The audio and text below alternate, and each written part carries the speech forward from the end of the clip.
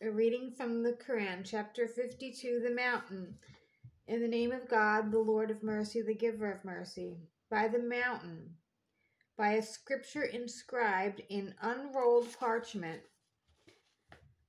by the much visited house, by the raised canopy, by the ocean ever filled, prophet, your Lord's punishment is coming. It cannot be put off. On the day when the sky sways back and forth, and the mountains float away, woe on that day to those who deny the truth, who amuse themselves with idle chatter.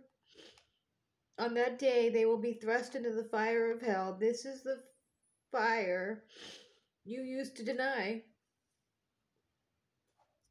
So this is sorcery? Do you still not see it?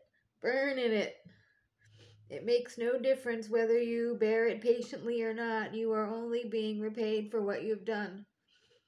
Those who were mindful of God are in gardens and in bliss, rejoicing in the Lord's gifts. He has saved them from the torment of the blaze. Eat, drink with the healthy enjoyment as a reward for what you have done. They are comfortably seated on couches arranged in rows. We pair them with beautiful-eyed maidens.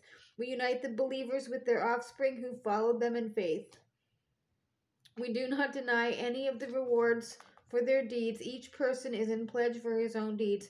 We provide them with any fruit or meat they desire. They pass around a cup which does not lead to idle talk or sin. Devoted youths, like hidden pearls, wait on them. They turn to one another and say, when we were still with our families on earth, we used to live in fear. But God has been gracious to us and saved us from the torment of intense heat. We used to pray to Him. He is the good and merciful one.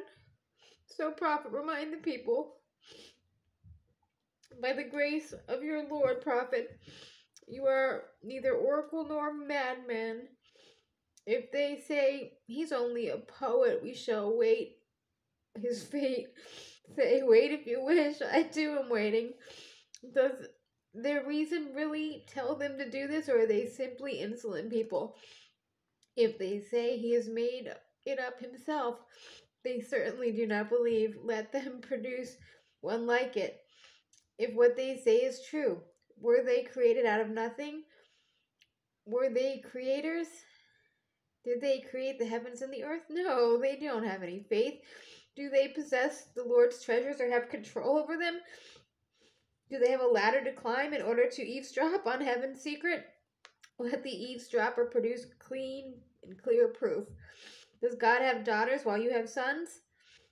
Do you, prophet, demand a payment from them that would burden them with debt? Do they have access to the unseen?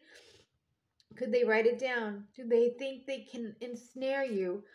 It is the disbelievers who have been ensnared. Do they really have another God beside God? God is far above anything they set along him.